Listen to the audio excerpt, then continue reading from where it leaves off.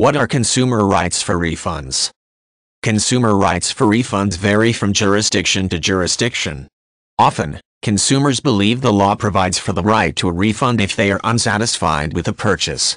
Unfortunately, however, this isn't always the case. In many jurisdictions, consumer rights for refunds are dependent upon the policy of the merchant. An exception to this may occur if the purchased item is defective. In that case, a merchant is often required to provide a refund or allow the consumer to exchange the item.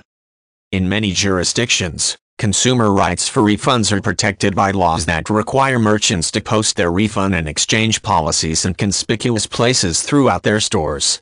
In such a case, a merchant is typically permitted to make up his own refund policies. He must, however, ensure the consumer can easily read the details of these policies in the store. For example, many jurisdictions require merchants to post refund policies near cash registers. Some may require merchants to post their policies near the entrance to the store or on item tags as well. Often, merchants also list their return policies on receipts, but this isn't always required by law. If a merchant does not follow the law when it comes to posting return policies, some jurisdictions have laws that give the consumer a way to obtain a refund. In the event a merchant fails to post his refund policies, some jurisdictions will require him to provide a refund as long as the merchandise is returned with a receipt within 7 days of purchase. In some places, however, the merchant may also have the option of allowing the consumer to exchange the item instead. In order for such laws to apply, the item the consumer wants to return must usually be unopened or still in new condition.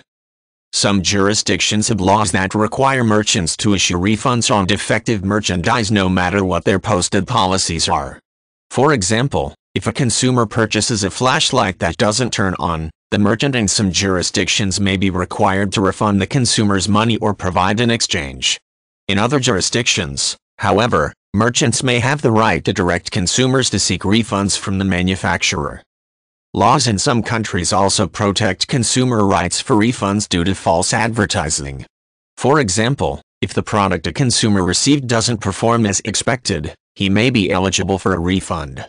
The same holds true, in some countries, if the product doesn't last as long as advertised or fails to match the description of the product.